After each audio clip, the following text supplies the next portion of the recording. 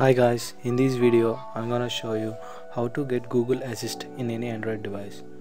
For that, your device should be rooted and the xposed installer must be installed in your latest Google app.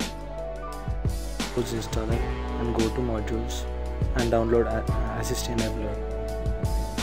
After downloading Assist Enabler, install that.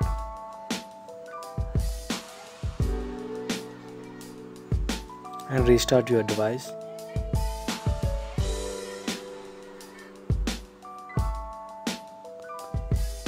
Now go to settings and go to installed apps. In that, go to default applications. Select Assistant Voice.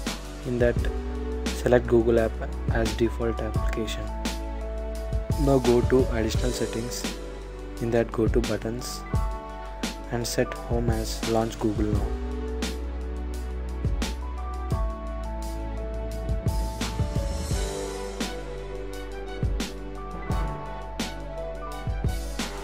Hold home button for few seconds and then Google Assistant will be launched. That's it.